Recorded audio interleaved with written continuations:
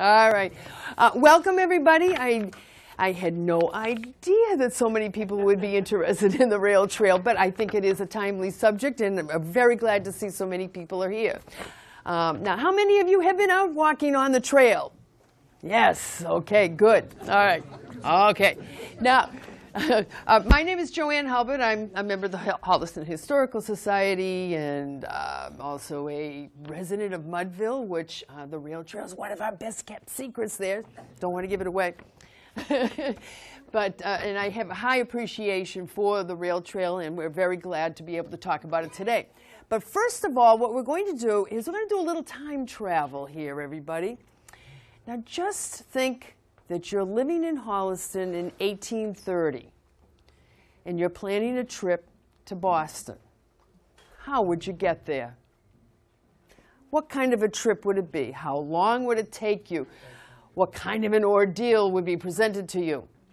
Now, what kind of transportation was in this particular area? Now, the only new form of transportation anywhere nearby would be the Blackstone Canal, which ran from Worcester to Providence. And that was in 1824. It was a new innovation, a new way to travel one place to the other, mostly for goods and services. But how would you get to Boston? You either walk or take a horse. Yeah, don't you think so? Yes. And the thing is that it was a rather large and long ordeal that you would have to go through in order to go. Now, Holliston had a rather unique geographic position on where we were, because we're somewhat equidistant from Boston, Worcester, and also Providence. And we had dealings and trips in all three of those directions. As a matter of fact, back in the 1700s, Ariel Bragg, who was creating the first shoe industry in Holliston, when he packed up his first bunch of shoes and boots that he was going to take to sell, which direction do you think he went? He had three choices. Which one did he go in? He went to Providence.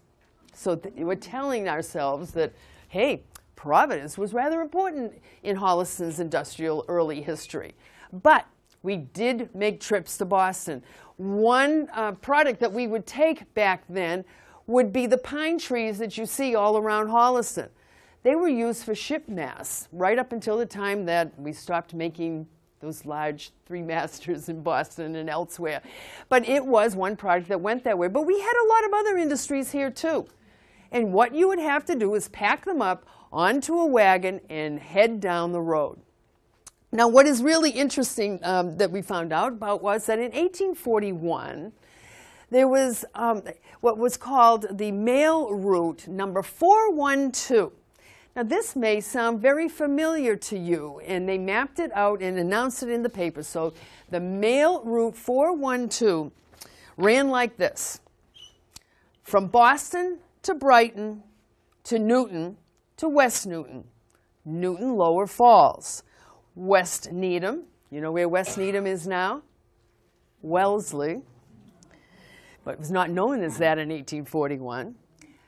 On to South Natick, Sherburne, Holliston, Milford, Mendon, ending up in Uxbridge, a distance of 40 miles and back 3 times a week.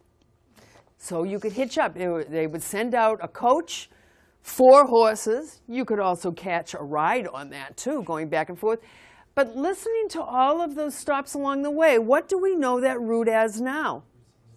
Route 16. It is the same road. So that was our road in and out of Holliston. And that's what it was like in 1830. So you would plan your trip to Boston. And very likely what you would do is that you would catch that stagecoach and head in. It would be an all-day trip. So you would have to make plans to stay over in Boston and come back the next day. And sometimes if you want to catch the early coach, you'd come down into downtown Holliston if you were out on an outlying farm, and you would settle in at the Hollis House Hotel and wait for the stage, because after all, it wasn't running really on time all the time, and you never really knew exactly when it was going to show up. So trips had a little bit of a mystique about travel that we don't have today. So if you wanted to follow a schedule, well, you're going to have to be very flexible when it came to that. But now new ideas and new ways of travel were coming in. In 1835, the railway from Boston to Worcester was finally finished and constructed, and there was a big celebration in 1835 on July 4th, and that is a key date, in order to celebrate that.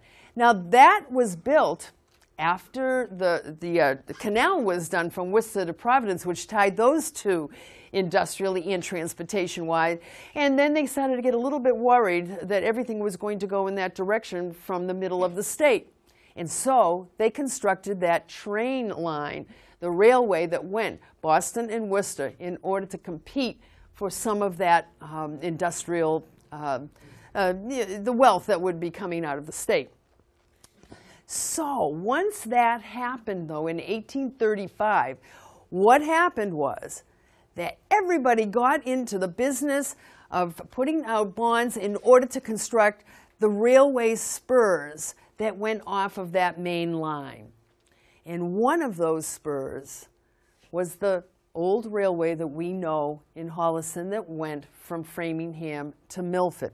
Now, not everybody was really happy about this, because they were proposing, and just imagine this, they were proposing that that railway that we were going to have out of Framingham and down to Milford might also give us the opportunity to do a railway that went all the way from Boston to Framingham and down towards Milford, and then beyond all the way to New York City. Now, there is a line that we know about, and I'm sure that some of you have taken Amtrak, which did finally get that line. And people were very worried over in Norfolk County that we were going to end up with that. And so they made a big push to make sure that we did not get that line. But can you imagine that we would have Amtrak coming through Holliston on that line if it had gone through? But no, Norfolk County pushed it through. It was called the airline. And the airline, because it would have gone all the way continuously from Boston all the way to New York City, which was not the case back in the 1830s and 40s. So Holliston did get its line, though. But there was another proposal that would have put that spur line starting at what was then known at that time as Unionville. We now know it as Ashland. And the spur would go off from there, follow a line roughly, as we know, on Highland Street, and then it would go out to Milford. And that certainly didn't sit well with downtown Holliston, because after all, most of our industry was located in that area. So somebody put in a little bug into the ear of the group that was putting this together and said, hey, that's not really too practical if we have it way out there and when we got all the industry right down here in the middle of Holliston. So they made an adjustment, and they came down from Framingham through part of Sherburne into Holliston, ending up in Milford. Now what happens when you get to Milford? You would have to get off that line. Eventually, Old Colony Railroad would create a line that would go up to Milford, but in order to get over there, you would have to walk across the street to get onto a new line. All of these lines were highly protected by the people who owned them, and so you didn't have very much interconnectability at the time. So that was really, really a tough thing. But now, Holliston was getting its line, and work started in earnest in order to get it together. Now, coming down from Framingham was not all that bad. They didn't run into too many problems. A little bit of bear swamp, as they called it. The grade was fine. They could get down to East Holliston fairly easily. And then the next segment, of course, is the one that we know from what we know as Washington Street, right down to the center of Holliston.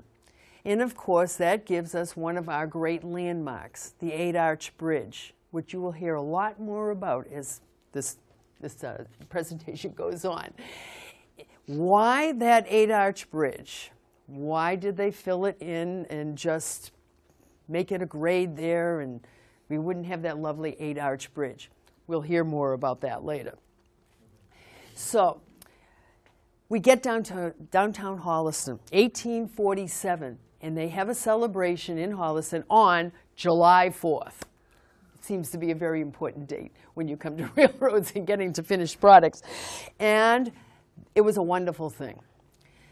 We were able to go back and forth on that line, at least to get things going as far as Holliston was concerned. But of course, we are going to go on to more railroad down to Milford. Now, we have that lovely 8-arch bridge, and it was talked about in the reports that came out in the Boston papers. But they also talked a great deal about another part of this railroad that really caught the eye of people. And this has to do with the increase on the grade that was from about Central Street all the way to what we know as the Highland Street Tunnel. And everybody was quite impressed with that. And that's probably one part of the walk that you might not realize. And it is worth taking the time to do this, to walk from Central Street all the way to the tunnel, and then notice how high that grade is. You're up amongst the trees when you do that. And that was done from 1847 to 1848. It was the toughest part of the project, they said. And it is quite the most impressive. Now imagine, what kind of equipment do you think that they would use in order to get that grade? Did they have bulldozers? Did they have steam shovels? A shovel, I believe. Yes, that's right. There were a lot of picks and shovels that were handled by a large group of workers, hundreds of them. And many of them were of Irish descent because, as you know, in the 1840s, there was a large upsurge of immigration from Ireland, and those types of jobs were handed out to the immigrants coming in. That is why we have a very strong Irish heritage in Holliston, and especially in Mudville, where every house in there had an Irish name attached to it. And many of those houses ended up in that spot because of the fact that they had a very tough, challenging time building that end of the railroad to go and increase that grade so that the trains could run along it. After all, you can't go on hills. And to break through the ledge that is Highland Street. And there was a lot of ledge along there. So it was very, very difficult and very challenging to get through there. Once they got through it, though, it was almost clear sailing to Milford, almost. Now, of course, they would be working from the other end, too, coming up from Milford. But they had it a lot easier coming from that direction than we had from downtown Holliston to about Summer Street in our town. But they made it.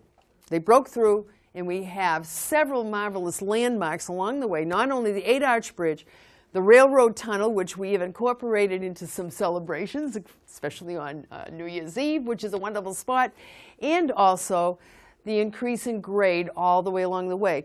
And notice that next time that you're out and realize what it took, all these picks and axe cuts that were made by the people who came through to put this railroad through. It is quite an engineering marvel when you look at it. Remember, no steam shovels, no bulldozers, and it was all just carting dirt and raising the grade in order to get all the way to Milford. Now, of course, they ran into a few little impasses along the way as well as far as citizens. Herman Leland had a farm that was located right about where the depot on Railroad Street is now located.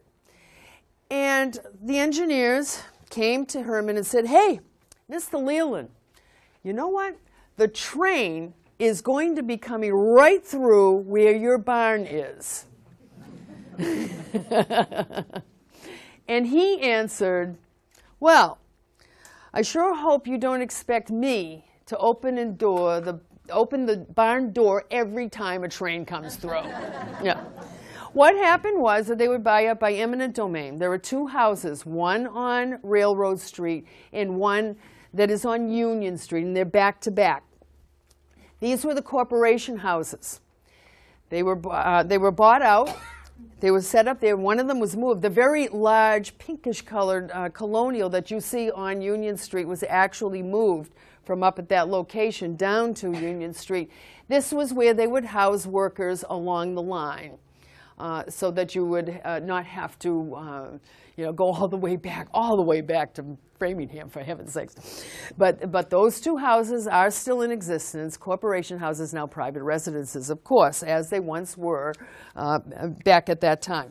So poor Herman lost out on the eminent domain. I just only hope that he got his compensation was equal to what he felt was agreeable. So once the train started to come through, there was great improvement and there was great increase in Holliston's industries. At the time, of course, we had boots and shoes going on. We also had a whole lot of straw hats being made. We also had several other harness makers, for instance. And all of our products could be shipped out as far away as New York now, instead of just only to Boston, Worcester, or Providence, Rhode Island. So increase in the last half of the 19th century was great. A few little bumps along the road, such as the Civil War, which kind of put a damper on our shoe industry, because many of our products were going to the South and the West, which was, of course, interrupted by the Civil War. But we did start up afterwards. Straw hats continued to be a big product in Holliston. It was our second most important industry until imports kind of put an end to that in the 1890s. So beyond that, I do want to pass this along to our next speaker to take us beyond the construction and the history of the trail. Will be coming up next. So, dun, dun, dun.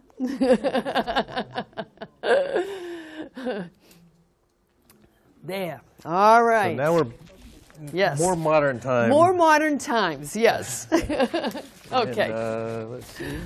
Get this. I'm Robert Weidnick from the Trails Committee. Yes. And what I'll be talking about is, the brief history of the rail trail, okay, the conversion of the railroad to the rail trail itself, the status of the improvements, just to let people be up to date on it. Some of the points of interest is, I saw all the hands seem to be up. There may be some, unique features, especially some of the historic structures along the way some people may not know about. I'll point that out and talk about the funding, construction, and just a quick before and after photographs of the site.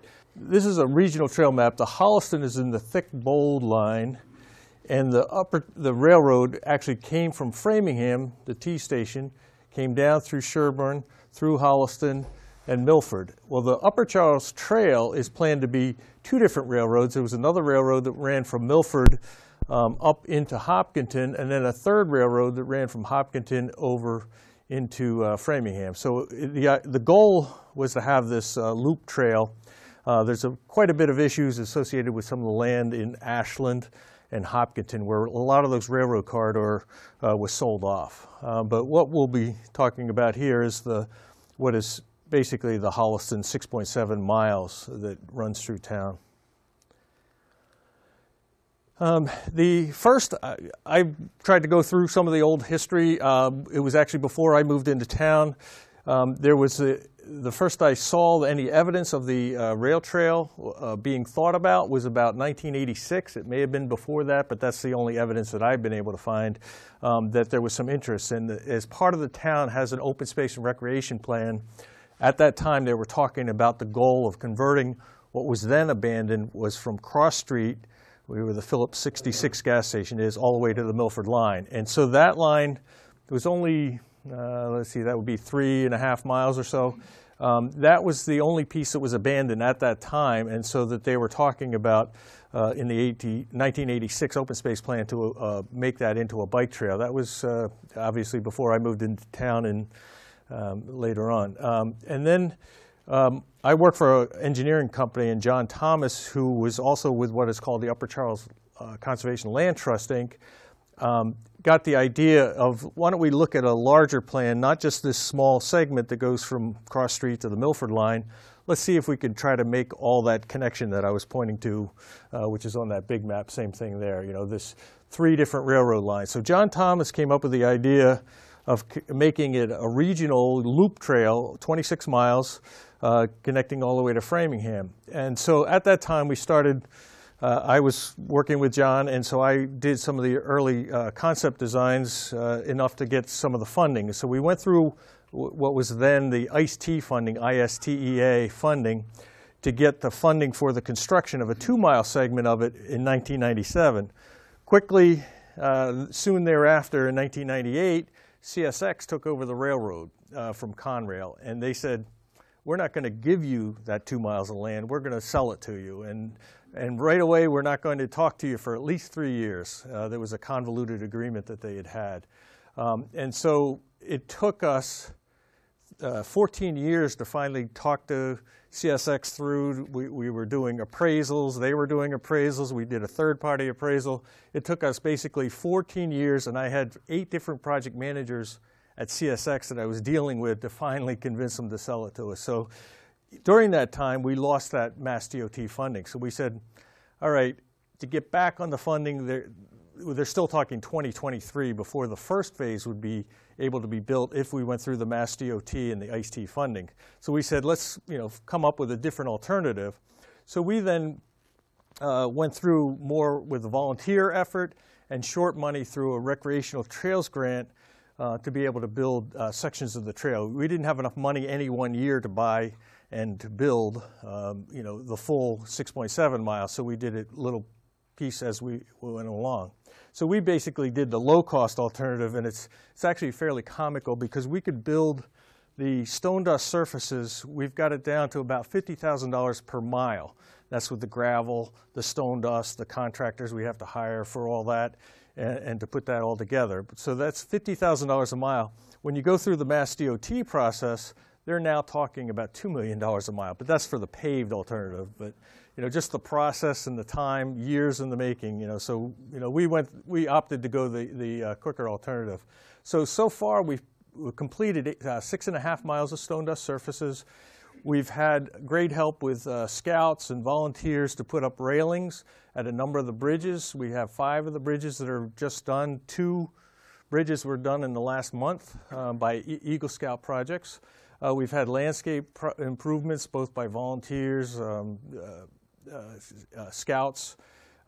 Blair Square Park sort of came overnight one night when Bobby Blair came out and talked to us about, what are you going to do down here? It's a mess, And so next day we were out there with chainsaws and started cutting down some of the trees. And then we've done some other amenities, some benches and some signage as we went along. What's yet to be done, and Jay Robinson, who's on a separate committee, which is the 8 Arch Bridge Committee, will talk a little bit more about the restoration of the 8 Arch Bridge and the putting of the railings on the top of that. We have other things to do. We've already purchased the rapid flashing beacons. If you're familiar with the Summer Street, you press the button and it flashes. We have purchased 3 more of those. They're yet to be installed. Hopefully in the spring. Whoops, I went too fast. We have more railings to be installed. Whistle posts, I don't know if you've seen them along the way. I have photographs of them later. But those whistle posts told the engineer where to blow the whistle when they were coming to an intersection. But some people have seen some of the obvious points of interest along the trail, but there's the 8 Arch Bridge, the Phipps Tunnel at Highland Street. There are 4, if you don't know this, there are 4 single arch bridges. One of them is actually buried, and it's over closest to South Street. And when they reoriented South Street, I think, correct the time, maybe in the 50s or so, they relocated South Street, and they actually just physically just buried the arch, the bridge that was once there. And you could find it now if you look for it. But there were 2 train stations that still exist in town. One is a private residence at Washington Street, and obviously Casey's Pub. There were 2 other stations, one at Summer Street, the Metcalf station, and then another one was down by Braggville. Those are long gone. I think I don't know if they burned them or tore them down or whatever. But there are numerous cattle passes along the way. And back when Holliston was mainly agricultural lands, they would force the cattle, probably sheep, I would say, to go. There were fences all along there, and they would have the fences lead up to it was only like 3.5 foot high by a couple feet wide cattle passes. And so some of those are now where we're putting the railings. for safety reasons. And the whistle posts I had mentioned, there are 2 granite mile markers. Every marker that you see, there are only 2 of them left, but every mile there would be a granite marker would say B for Boston, and then the distance that we are from the Boston going through Framingham and over. So you'll see 24, 26, and so forth along the way. But there's the Mudville area. Obviously, you're familiar with that area and the history that has. There were cranberries that were very famous, and cranberries were mainly at the far end. There was a cranberry bog. They used to ship them, I guess, to town hall, and then sort them, and then put them on a train and take them in. The pink granite line, there was a lot of pink granite that was taken from the Milford quarries, brought out along the railbed itself. There's the Pout Lane, which is a Native American walkway that goes over by Winnickening Woods. So these are some of the interests. So these are the 4 different arches. One's at Arch Street.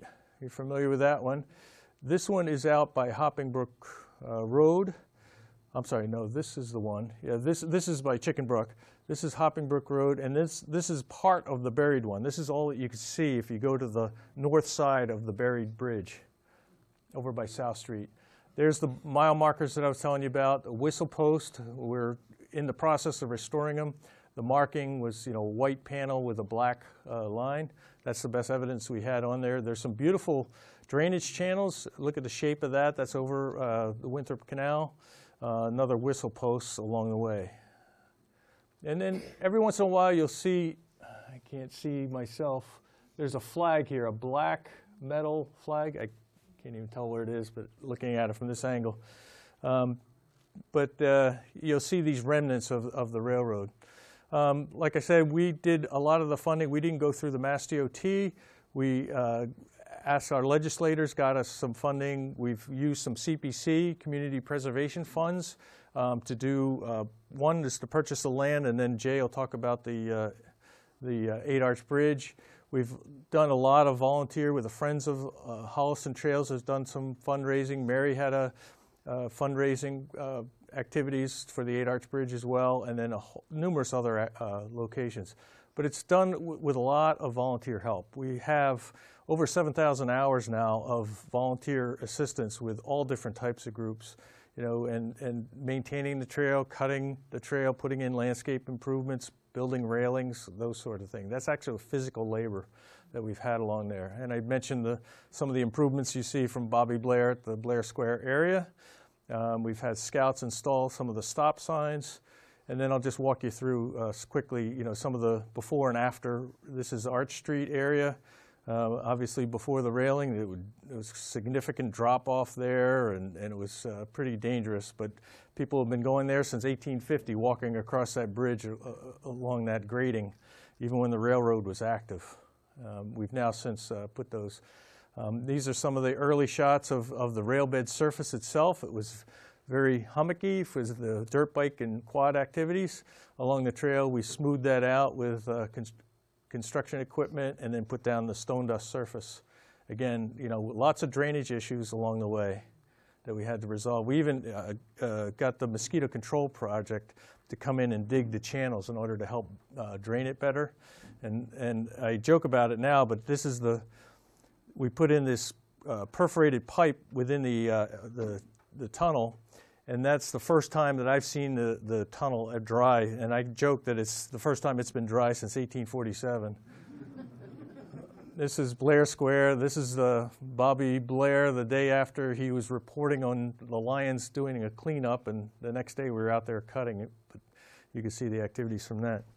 And I'll turn it over to Jay, who will talk about the 8-Arch Bridge itself.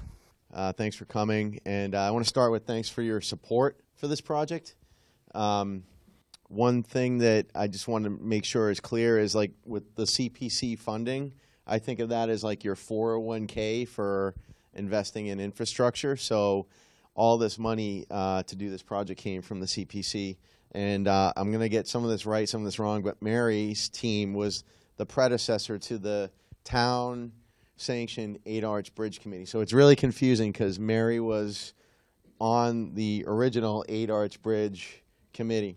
So what we did is we started with the report that they put together working with Gill Engineering, and I'm the only non-engineer. I'm the sheep herder on the project, okay?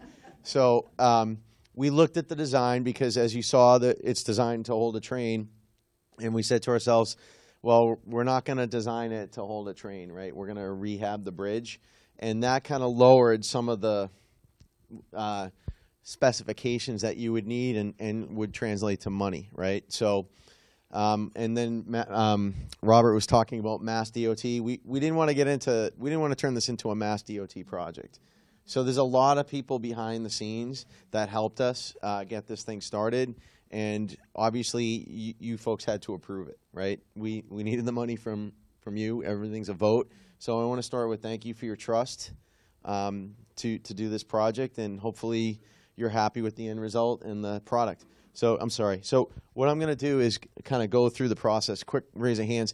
Did anyone watch the selectmen's meeting? Because I'm reusing the deck from the selectmen's meeting. If you watched it, can you raise your hand so I don't bore you? All right. I won't tell the selectmen. So they didn't see. No one in the audience saw it. They said most everyone's hands were raised. So all right, let's get into it.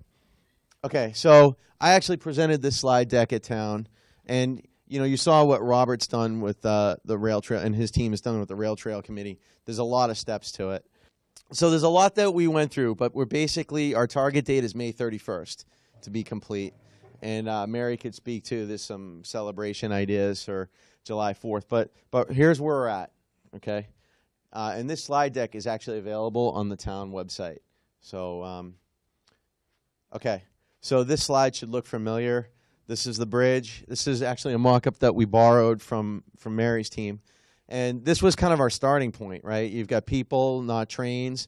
We said to ourselves, we're not going to, because Mary's told me, I've heard it a few times about the efflorescence and how much of it there is, and how you get a chisel and it's about a foot deep. That wasn't our job to beautify the bridge. It was to fix this and put railings on, to oversimplify it.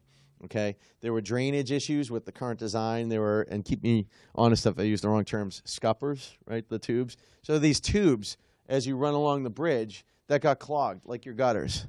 Okay, so obviously water's got to go somewhere. So it was finding any crack, and it's not like the bridge was going to drop in, like a clear and present danger, but eventually, like, this jewel would be damaged. So we took the spec from round one of Gill Engineering and said to ourselves, let's make a sidewalk for the bridge, put railings on it, and design it so that, imagine a roof, right, without gutters, that overhangs and the water runs off. Like, to me, that's like the bottom line of what we're doing to the bridge. There's a bridge in Newton called the Echo Bridge. We're not Newton, but our bridge is going to look a lot nicer. They got chain link fence running along, not these beautiful railings, but the same concept. It's like an aqueduct with a flat top, a pitch top, and the water just runs off. So we're not reinventing the wheel. And I think from working with Kim Sullivan on the Historical Commission, Paul from the Historical Society, I think everyone, we got blessing up front, so we didn't do something, then all the experts in town say, what did you do to the crown jewel? Okay, so I'm going to walk through really high level what we did for the project. And I want to start with, these are not the railings. Okay, there are people that are posting on Facebook or on the Holliston Reporter, like, oh my God, whose idea was it to put these railings in? These are not the railings, okay? We have a firm, NEL Engineering. They did the bridge in Framingham. It's the bridge that connects you to Keefe Tech. They're doing work on the Mass Pike.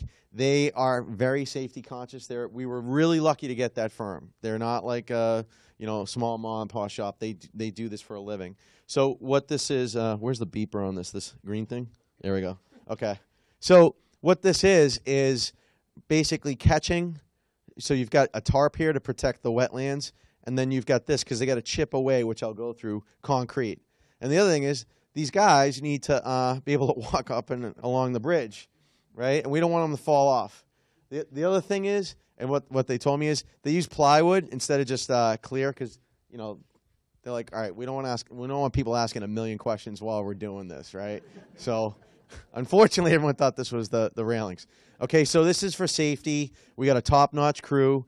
You know, like there's a waterway there. They made a bridge there. Like, so this was run like a highly engineered project. And Gill Engineering, same thing. The guy that was the project manager for Gill Engineering was like one of the, what's his title when he worked for the state? He was like the Southeast District Coordinator. And so we had some fun working with Dan on the project. We're like, oh my God, Dan, like, come on, let's get moving. This isn't the big dig. Like, why are you doing everything by the book? And what I found out is Dan wrote the book.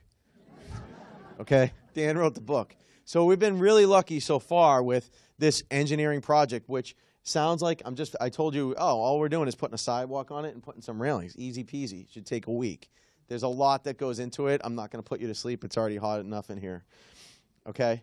So this is kind of the overview from the way I understand it. The experts would probably shrivel or be like, oh my God, why is he using these terms? But so first thing they did is from a safety perspective, they made harnesses here to protect the guys. There's the other side of it. They have to cut these things off, the wings, right? They got to prep the bridge. This used to be gravel, right? So like when you look here, this to the bottom of the gravel was a couple feet. This was like probably 2.5, 3 feet when they scrape all the gravel off. And they put it here, and they put it down here on the other side of the bridge, okay? So the first thing they had to do is prep the bridge. There's a lot of work to prep the bridge, okay? So they're the wings. So they cut this off, right? And see these little orange lines? That's a cut mark. Boom, boom, boom, boom. And then you get this. And someone at the selectmen's meeting said Bobby Blair is going to auction these off. They're going to go really quick, so pay attention, all right? So these are the wings. Okay.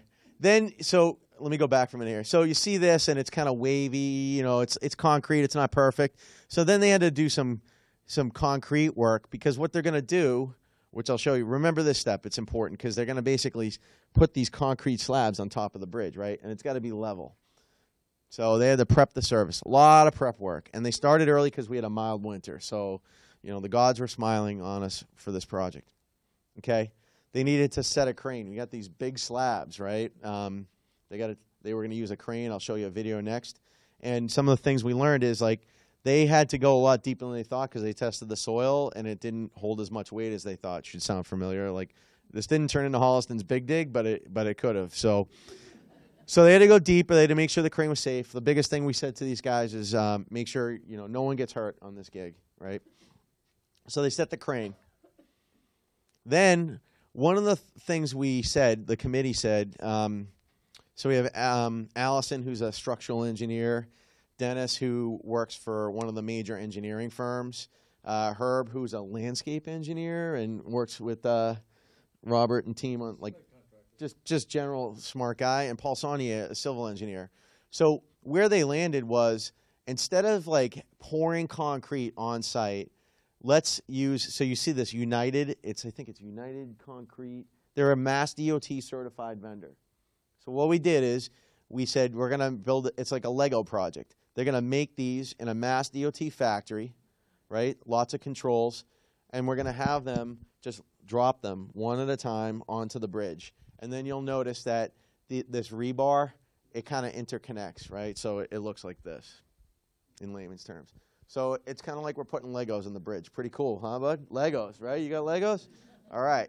So the first thing they did is they stage them, they drop them on the bridge. The other thing is with this picture, it's a little blurry. There's like a measuring dude here. A lot of measurements. So the first slab took them about almost a day to put down.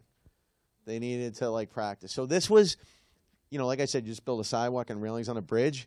But it was a little bit unique because they wanted to put the crane here, and we're like, nope, that's out of bounds. There's wetlands on this side. By the way, you got to put the crane here. And the bridge span is 200 feet, right? So you start doing the math, and you got this big crane holding a slab. Imagine taking a 10-pound weight and holding it here. You're fine. You hold it here. You're fine. Now try holding it out here and see what happens. So they had to hit it. They had to hit it from two sides. So all that engineering for like making sure the crane doesn't tip over, they had to do here, and then they had to do here. So a lot of measuring. Because the other thing is they put this one in the middle, right? So, my home improvement projects, if I'm an inch off, no big deal, right? No big deal. If you're on a 200-foot span and you're an inch off, it's going to get ugly really quick by the time you get to the end. So HCAT has a video on this. I'm sure the folks at the library, if you don't have a computer or need some help, they could help you. It's pretty cool to watch. So basically what happens is you got this crane. It looks like a big crane. It fully extends. So what happens is this is like your staging area. It's picking those precasts up, taking them up over the trees. This thing is like fully extended in the video. It goes all the way up, right? And then, so if this is the trail, right? It's got to pick it all the way up, and then it's got to swing. So this area has to be pretty, this thing has to be pretty stable because it's going to swing, and then it's going to slowly drop it onto the bridge. And it was pretty interesting because you see this big slab and you see these two guys, and it comes down to them, and one's on each side of the wooden railings, right? And they by hand grab the slab and help level it. So definitely check out this video. It's pretty cool, and it's in a couple different places. Okay, so this is what it looked like from one side. Step, step, step, step, step. And then obviously they went to the other side. So all right. So the other thing is, remember when I told you before when they went to prep the bridge, there was like a concrete piece, and I said, remember that piece? So what they did is, not only did they put that piece in, but these Lego pegs help level the bridge. So they're like screws. So obviously the bridge is not perfect. It's a couple 100-year-old bridge. So they use these screws to level the slabs. Okay? So again, it's like, just put a sidewalk and railings on. I think there's some pretty slick engineering here. So they level the bridge, right, with these little screws here, and then they shoot non-shrink grout cement underneath the bridge, because the last thing we want is water getting trapped under the bridge. It's like and then we're like Groundhog Day. We're back to, oh my God, why do we do this? So what they do is they get a hose and they literally shoot concrete, and they just watch it flow, and they watch it flow through these holes. Some of these holes make it so that air has a place to escape, and it looks like this. Okay. The last piece, our committee asked a lot of questions to the engineering firm, and it helped clarify for me, is then they're going to put like some type of strip over here, because there's like a 1-inch gap here. Okay. And it's going to go, that 1-inch strip is going to go all the way like this. And then they put in, it's like some type of sealant that they use on most highway projects. So what will happen is when it rains, the water will go here, it crowns, and it just runs off. So those scuppers, right, the gutters, we didn't want to do scuppers. We wanted to keep it simple, let gravity and Mother Nature do most of the lifting. Okay.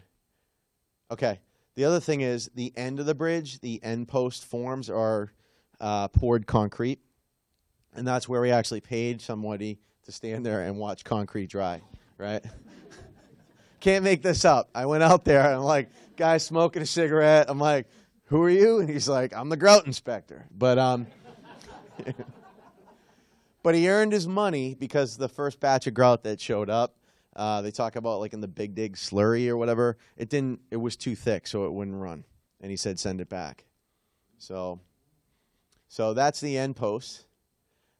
Those are what the real railings look like, okay? And they look pretty close to the rendering. So these are going to be, this is like a rough draft of it. It'll obviously be black. It'll be powder coated, so it won't rust as quick. One of the guiding principles for this project was to design the bridge in a way where there's low maintenance. I mean, Robert and his team, the DPW, have enough work in their hands. So these railings are pretty slick.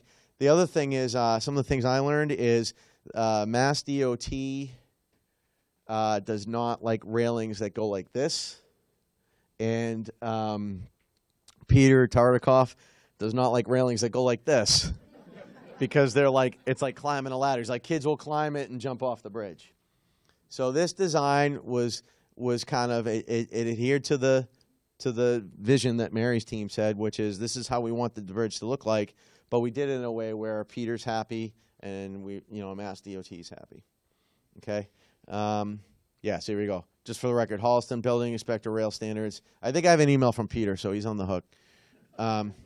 Here's what's left. So finishing up that grouting, sealing the joints, completion of the end posts, the rail installation. Literally, the concrete has screw holes. So as long as they set the precast right, that 200-foot long section of railing should just screw right in. Easy peasy. Trail regrading, that's where we're blessed to have the volunteers like Herb. Herb Brockert's on point to work with the engineering firm because they had to dig, right, to put the crane in. So there's some trail regrading and project closeout. Target date is May 31st. Okay? And then I'm not going to go through this, but for anyone that's really having trouble sleeping at night, there's some diagrams here that shows you the engineering behind it. And the last thing is you've got these end posts. One pretty cool design I thought was, at first I thought there was going to be, you know, it's just like a tube. You just go right into the bridge. But they designed it to like open up to a funnel. So hopefully the people that will not be riding their dirt bikes on this bridge anymore, if they zig instead of zag, they won't get impaled. Like, it brings you into the bridge. So it's a pretty slick design overall. So any questions, comments? Go ahead. Question. How much does each of those slabs weigh, do you know? And also, did they bring in that crane from the access point behind the depot? So the slabs weigh about, I think, 3,400 pounds. Because they were debating, they were at first thinking, okay, maybe we could use a Bobcat, pick it up, and drive it out on the bridge. And the Bobcat guy looked at how narrow the bridge is and was like, I don't think so. I'm not going to do that. So they're about 3,400 pounds, and that came into the math of the crane could only like drop a section so far. And your other question was, sorry? The access for the crane itself, I'm assuming they drove it in from the access point behind the depot liquor store and drove it all the way down. I think they came in near the Holliston Oil on one side, and on the other side, Lowland Street. They just come right in. It's pretty slick. Good questions. Anyone else? All right, great. Thank you for your time. Thank you, Jay.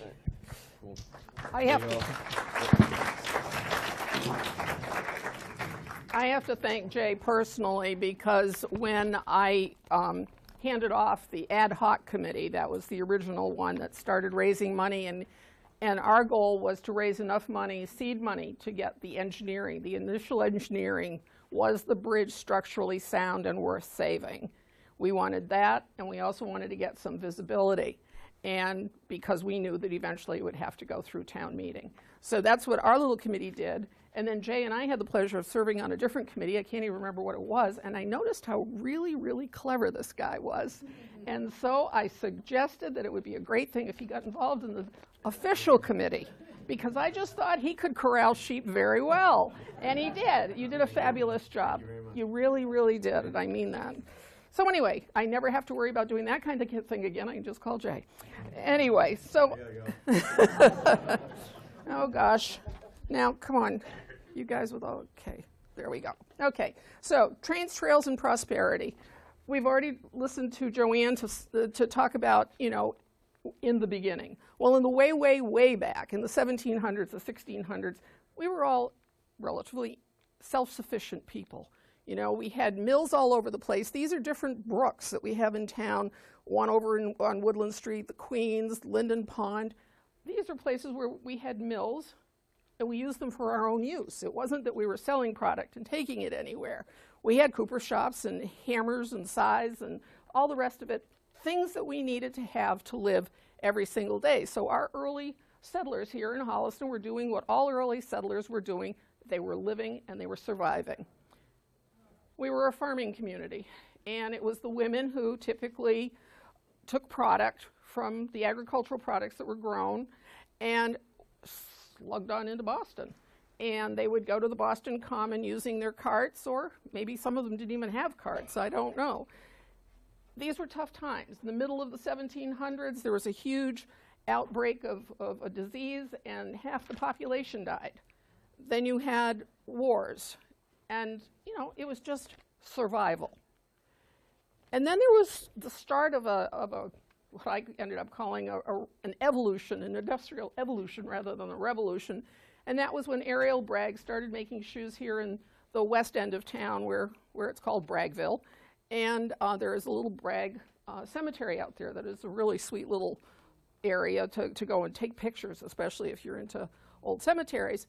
And what he did was he started schlepping around, and as Joanne said, he went down to Providence. Well, now all of a sudden we were taking product out of town. We were making something that was going someplace else. He created and got a whole lot of people working. Families, they built little shoe shops in the back of their yards. And when we're walking on this trail and we see these tiny little buildings that look pretty old, they often were these little boot shops where families would do piecemeal work.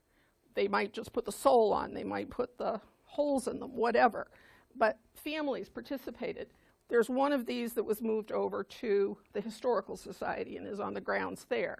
What do we use it as at the Historical Society? Tomorrow begins a one-room schoolhouse for 18th century. It's 18th century days. They turn it into the schoolhouse. And that, go in there, sneak in tomorrow when all the kids are there. It's really kind of fun. But at any rate, and then they turn it over and they use it for, they do the herbs, they do it for everything in there. But anyway, so by all of this, by 1874, annual production of shoes had hit $1 million. Okay, now that's a lot of money for 1874. It'd be a lot of money for me right now. As Joanne mentioned, our development, our industrial development was downtown. So this is a straw factory that was on Elm Street. And straw, after shoes and boots, straw was our #2 product, which I think Joe also mentioned, mostly for bonnets. This was the first time when women actually went to work in a factory. So they left home and they went to the factories. This shop had, at its peak, 125 employees. There were only 10 or 12 of them in the shop, but once again, they worked at home. And in 1857, we delivered 50,000 bonnets out of town. Well, by now, we're starting to pay attention to the fact that things can go elsewhere. This is the old nail factory, and if you look, I don't know how to use this little thing. How do I make the green dot? Well, anyway. See that building? That's the Wilder building. Okay, all right. So the Wilder building, right there where the, what do you call it? The liquor store, the new one, the beer thing. Craft, thank you. Yep, and this would be the site of where Bertucci's is. You know, it's been a number of different things, but we remembered it as Walter's Dairy for a long time. But so the way we want it back, yeah. Okay, you can work on that. I hope you have success because I liked it too. Anyway, the Wilder shop used to make the best pumps, you know, so they were here. When I moved in 1966, they were still making, there was a small business going still that was the Wilder pumps. We used to call it the pump shop. But anyway, other things that we had here in town that were for production, not just for our use, tortoiseshell combs. They were very popular. Women were wearing updos, and so we had tortoiseshell combs, barrels, boxes. I mean, it goes on. Nails, tack shop, and as Joanne mentioned, cranberries. And cranberries, the fun thing is we actually have a couple that are named after us. There is a Holliston berry, and there's a Batchelder berry. And the Batchelder berry was for John or George? George Batchelder, who lived here. He was the one that hybridized it. They are, the stock for those are actually down in Cranberry Land, and I do work for Cranberry Land, and that's the only reason I know this. Southeastern Massachusetts, they have the extension services down there, and the stock for those two varieties are still down there. They maintain them. So jobs were plenty. This was the straw factory, one of them. Where was Maury's? How do you spell it? Elm Street? Elm Street, yeah. Those are in prosperous days, but everybody looks, and they're all wearing straw hats, so clearly they're, you know, following. Anyway, so then when you get to 1847 and the train finally comes, and not that this picture's from 1847, a lot of it was about product. It was about shipping freight more than it was about moving people. And as Joanne mentioned, late in the 1800s, the economy went downhill. And tax revenues were from farming rather than from industrial. And of course, that's not as lucrative. And so the industries started changing. This is the shoe factory over on Water Street, the opposite angle, but at any rate, it was the shoe factory. There's lots of stories that go with this, and we'd take up the whole day if we did this, so we won't. Passengers, the last day of the commuter rail, I think it was 59 or 58. I said 59, but I didn't look it up. So Bobby Blair remembers his aunt taking him down there, dressing him all up, and getting him down there to go and see the last passenger train, the last commuter train. If any of you know Henry Dellicker, I remember the story well, that Henry moved here from Winchester because he could commute to Boston. And then about 4 years later, the train went away. So that didn't work so well. I love this painting. This is the mid-50s in downtown Holliston. It's done by a gentleman named Robert Moore. And it is available on prints and cards and stuff like that. But I love it because when I moved to Holliston, this is basically what it looked like. And all the old cards and so forth. This is why, I just really love this painting. So I stuck it in to say, this is when things started to transition. Now we were moving into cars, not trains, and we were moving into a bedroom community. Okay. In the 1970s, we would see these little freight trains chugging on by. They would be going out toward Axton Cross or back and forth to downtown. You have to remember in the 1970s and 80s, you had state lumber downtown. It brought in a lot of stuff on train. 1980s, that was the end. That was basically sometime in the mid to late 80s. I remember writing something for the newspaper about, I used to love to listen to the old whistle as the train would approach the tunnel. It would always blow the whistle. But it had that, it wasn't the screech that the electric whistles have, but that old steam toot, however it was. I loved it. It was a mournful sound. But anyway, so in the 1990s, thanks to Robert and all of, we have another one. Ken Henderson sitting right here, all Robert's cohorts in developing this trail, and Herb Brockert and so forth. We're starting to turn into the trail town. And trail town, this whole image comes from Pennsylvania, where they actually have a manual on how you can help your town become a trail town. And so why would you? Well, you want to try to capture the tourism that goes with it. And so you're probably sitting here saying, who the heck would go to Holliston for anything, okay? Other than to go to Fisk's, why would you go there? So the studies show, and this is true no matter where you read, and I read this stuff all the time, doesn't matter where you are. If you have something that fits into a niche, you have potential. People today, young families especially, the people who have more money than I do, they pay for experiences. They're less about what they can buy. They can afford to go out and buy the oven, the stove, the whatever. But they pay for experiences. They pay for family activities. They want to see and do new things. They want to get out of their urban areas where they love their urban centers to live, but they like to get back to nature. And in Holliston's case, we're pretty convenient, and we have about 3,000 acres of land that we've set aside in open space. I was reading the old open space Whoosie Bobs from the mid-1900s, 1960 something or other, and they were saying we should set aside 25% of our land, and we have hit that. We have hit that. So we've got 3,000 acres of open land, which won't bring in any tax revenue with houses or with businesses or anything else. It's great. It was wonderful. We all like what it did for us. But it is never going to pay its own way. So Holliston Rail Trail comes along, and I've created its slogan, come for a ride, play for the day. Okay. Geocaching, it's basically, think of hide and seek. You hide something and some other group is going to come and find it. I mean, it's a whole, anyway. We have ATV, all-terrain vehicle trails in West Holliston.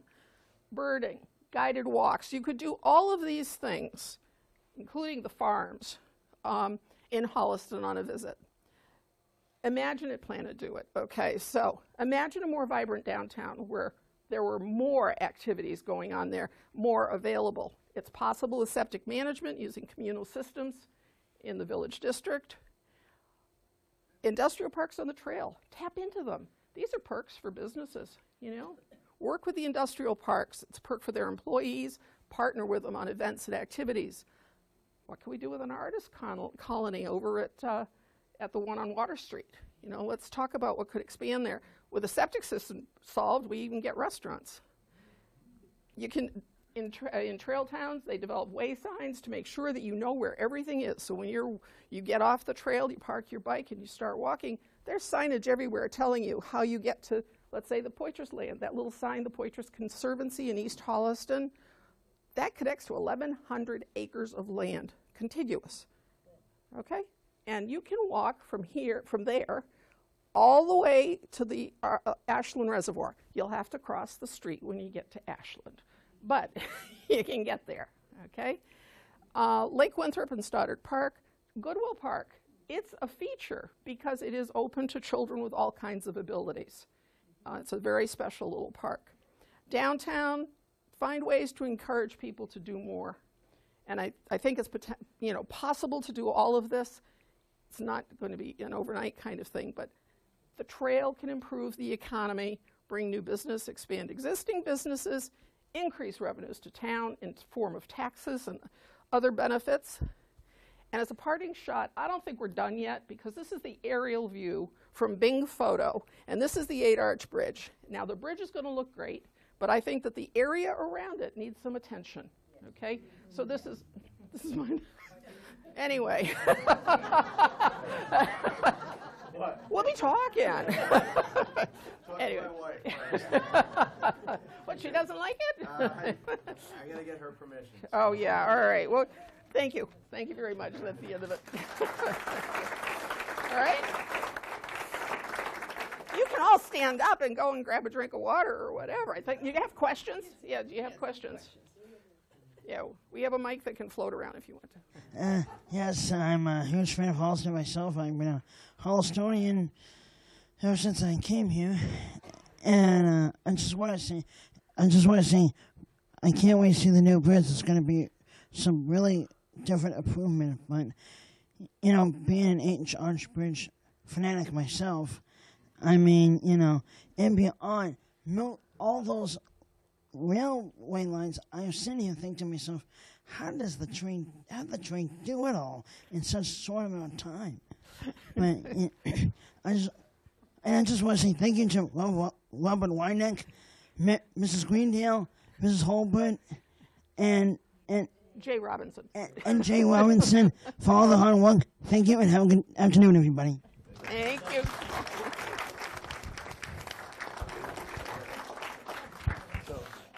So Cullen's my neighbor, and I can tell you, Cullen, there will be no double yellow lines on the 8-arch bridge. We both live on Chamberlain Street. All right, not happening. That was the committee. That was the committee that got you into trouble. There you go, Karen. Hi, Karen. I have a question about. Yeah, they can't hear otherwise. Hi. I had a question with the invitation of development and tourism and everything else. There's also some associated growing pains or even problems or something. I guess we have to keep in mind that sort of active management of these trails. Right now they kind of police themselves, and there's always the 1% that's going to mess things up. So are there thoughts toward active management of the trails and the conservation areas and the You have other to remember infrastructure? that this is nothing more than Mary Greendale saying this is possible, okay? And in terms of, are there thoughts? Sure. I mean, if you look at what other towns have faced, yeah, they've all had to deal with all of that.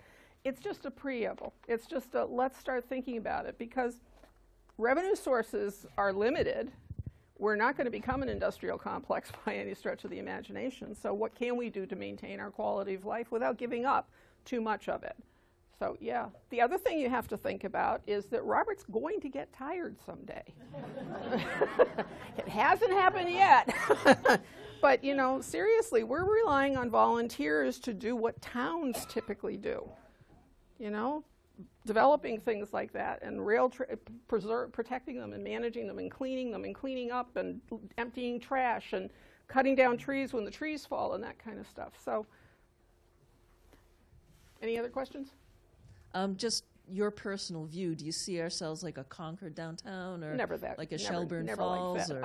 I think more of a Shelburne Falls kind of thing. It never lost its identity, even when there are 1,000 people there for one day to look at the flowers. It never got that big, but they've managed it. I don't think we have enough here to attract to be a Concord.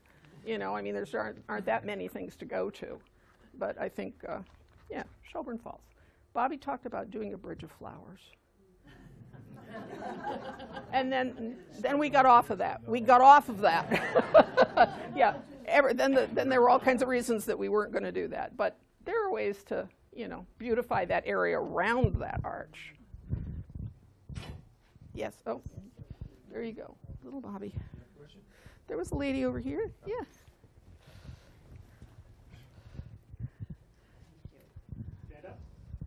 Up, stand up. Hi. I think what you're proposing for the trail is great, and that will bring in a lot of people. Has that been taken into consideration with the traffic downtown and with the new plans down there? As I said, this is nothing more than a beginning.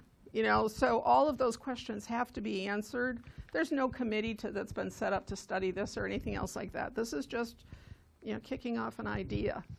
That's all. And obviously, traffic, if they're coming on a bike, they're not going to be any problem to us, right?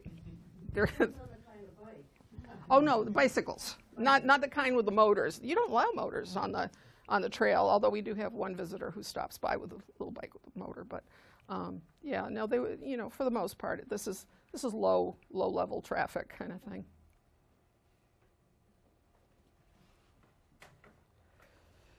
Oh dear.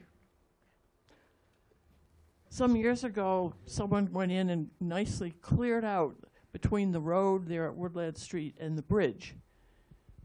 It's now pretty much grown back, as has the part on the other side. But with all the conservation restrictions, you talked about clearing up around it. Will that be possible? There's a management plan for that. Barbara Briggs designed a management plan 4 years ago, and that's already gone to the Conservation Commission. Good. One of the issues is that you have two slopes coming off of the bridge on either end, two very steep pitches. There's nothing there that holds that. There's, so we need some erosion protection there. We have a lot of poison ivy down there, and that we've got to get rid of. So there is a management plan, and has gone through the Conservation Commission. And yeah, it will be taken care of. And the people who cleared it were the Highway Department. They go in once a year, in June probably, to try to clear it out. A couple of us, we grew up in the neighborhood there, the original orchards in town. Yeah. And when I was listening to the history about the train, I would have been a real young kid in the 50s there. But I know for a fact in the early 60s, you used to have a lot of the men that would stop at the top of, you had Norland and Regal, and then you have a circle up there. The train would stop for the men. My dad was one of them. He was working for Boston Edison. And I know we had Mr. James, and you had a lot of them that worked for insurance companies in Boston. And they would be running in their suits to catch the train, and then they would go on into Boston. No kidding. Yeah. That's cool. That was one of the things. And then I remember a lot of us, we used to go playing up on the bridge, and that's how a lot of us used to get into trouble, because we're always told you don't go there and play. And your brother used to be the leader. And there is evidence there on several pictures that came from my family archives, that have to do with the bridge. And yes, guilty as charged. Yes. I really like it when we have stories on the, there's a Facebook page for the 8-Arch Bridge, and people have talked about when they were kids, they threw pennies down, and then they would save, after the rain, the train would run over and swishleate it. They would save those. Yes. Other people who would try to get across the tracks when the train was coming. This was another game. I'm sure every mother and father loved. Last one across, it was called. Oh, last one across. Yeah. Just to follow up on your comment, my father moved here, I think, in '32. He commuted to Boston for, I forget how long, up into the 50s. And you can, if you look at the timetable, I believe you'll find that they could get from the depot here to South Station in an hour. And I don't think you can do that today. By train. Yeah. Good point. Yeah, good point. Thank you, and thank you for putting on this presentation. I just wanted to make a comment that it's wonderful to see this, and I hope that some of the young people in town realize what a well-seasoned group here is looking out for their future. Yeah. Yeah. Yeah, it's true. Yep. Thank you. Oh, there we go. Thanks. I'm from Milford, but I'm not ashamed to tell you. And we're happy to have you. Congratulations on all the work you've done on this. It is wonderful. I have walked the Holliston Trail, too. Oh. But the Milford one has been paved, and my daughter likes the Holliston one better because it's dirt. But the reason Milford is it's handicap accessible, and we receive more grants because it is. And I have seen 3 or 4 wheelchairs, even one man with a wheelchair and a dog, going along the Upper Charles Trail. So I do appreciate our trail, and I'm glad they're combined because it makes a really nice walk. It's great. And the other thing is Milford Pink Granite. That 8-arch bridge is Milford Pink Granite. Yep. And I'm a quarry lover. I have led tours 5 times around the different quarries in Milford. And so I appreciate the fact that it is being repaired. And you call it the Jewel. That's funny because we call Memorial Hall, where we have our meetings, the Jewel. Yeah, it's a beautiful hall, Thank you very much for the presentation. One thing I want to mention about Milford, for everybody to keep in mind, is that if you find that you have to walk to Milford from Holliston, go by the rail trail. It's much, much shorter than going by the street. And that was well known because back in the 1860s and 70s and even in the 50s, the Catholic parishioners, before there was St. Mary's Church here in Holliston, would have to get to Milford for Mass. And they walked the railroad line, not the road, because they also knew that it was the shortest distance between the 2 points. So if you got to go to Milford, and it's not that long a walk actually, go by way of the rail trail, as they did. Thank you, folks. Yeah, thank you. Thank you. Yeah. Thank you. A quick thank you and call out to Leslie. Thank you for opening the library for us. Seriously, you're wonderful.